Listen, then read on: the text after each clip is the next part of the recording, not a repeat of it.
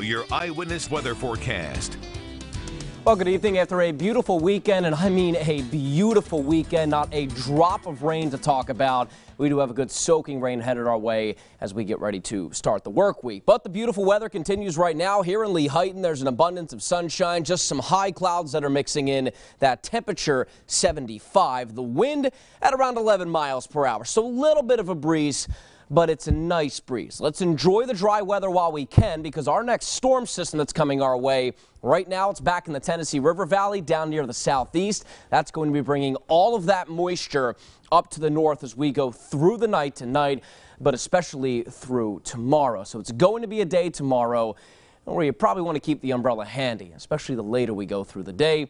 Wilkes-Barre and Scranton 75, Hazleton we're at 72, Mount Pocono no reports coming in at this hour, Pottsville 76, and Selinsgrove at 79. So in the temperature department, if you want to eat outside, go get some ice cream, little Italian ice, have any yard work to get done, it's still all go over the next couple of hours. Then we'll drop into the upper 50s to right around 60 for the night tonight. Pretty mild night, not very humid, so a decently good night for sleeping. And for allergy sufferers tomorrow, a low threat, mainly just grasses, so probably don't even need that allergy pill as you're headed out the door in the morning. Going through the afternoon tomorrow, we'll eventually have those showers coming in just in the morning as we're headed out for the morning commute. A few showers here and there. Most of those are going to be very light. Through the afternoon, a shower or thunderstorms, but it's very late in the day and overnight tomorrow that the steadiest and heaviest of this rain comes through right along that cold front. You can see the wind coming in off of the Atlantic. That's just feeding these showers and storms, so some good heavier downpours,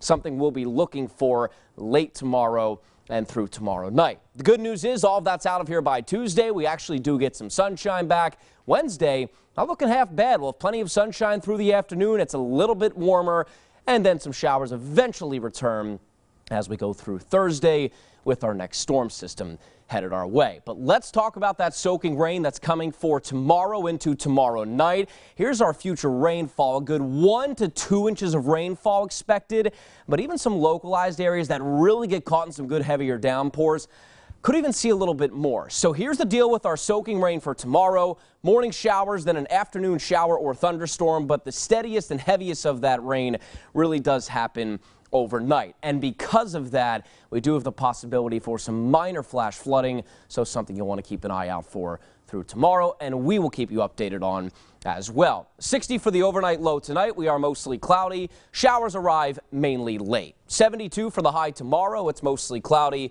Showers and a good thunderstorm, but keep in mind tomorrow night is when the heaviest of the rain comes through. 72 by Tuesday. We clear out in the afternoon, get some sunshine back. Wednesday is dry, few showers coming Thursday. Friday we're at 72, clouds and sun. Then Saturday and Sunday, mid-upper 70s each day with a shower. Not a huge soaker by any means. The Eyewitness weather app can, of course, always be downloaded to your phones and tablets, and the forecast is always available for you at PAHomepage.com. Candace, did you have a good weekend? Yeah, I had a great weekend. This is the first time that we've had a fully dry weekend since fall, maybe, do you think? Because we don't really count them in the winter because it's too cold. Right. But this is the first nice weekend probably since the fall. Total weekend, that is. It's nice. It's nice to get outside, play a little, do a little yard work. Very nice. Yeah. Yes. Appreciate that, Stefano. Thanks. Rail riders, they